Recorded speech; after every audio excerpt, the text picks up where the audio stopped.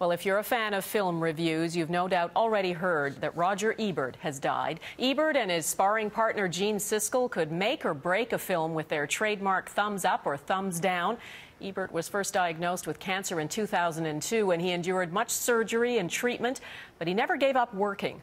And as Eric Sorensen reports, few critics have been as influential. What a job to have. It's called The Shawshank Redemption. Watch a movie, then critique it. Why'd you do it? I didn't, since you ask.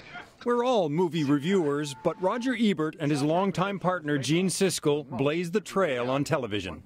They often agreed it was better when they didn't. That you even wasted the breath on this picture that you did. Oh, it comes with the territory, Gene. It's my job. Ebert began as a young reporter, then became the movie reviewer for the Chicago Sun-Times. He and his rival at the Chicago Tribune, Gene Siskel, took their rivalry to TV, and they became as famous as the movies and stars they reviewed.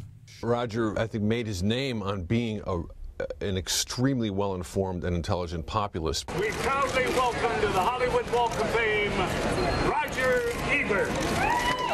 Ebert was the first movie reviewer to win a Pulitzer Prize. He and Siskel popularized that simplest of movie critiques, two thumbs up. I think that Gene is the closest I'll ever come to having a brother. But there was also tragedy. Siskel died in 1999, and Ebert lost part of his jaw and his voice to cancer. I was always extroverted. Now I am forced to live more within my mind.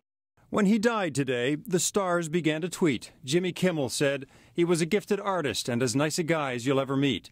And filmmaker Michael Moore, Roger Ebert, millions of thumbs up for you. He brought a higher level of film criticism to the mainstream, and I think all of us expect that now. Nobody expects anyone to sort of just offer a plot synopsis, sort of do that whole old-fashioned critique anymore. Ebert once talked about what a great job it was. While others went to work in the morning, he'd be at the theater with a box of popcorn watching a movie.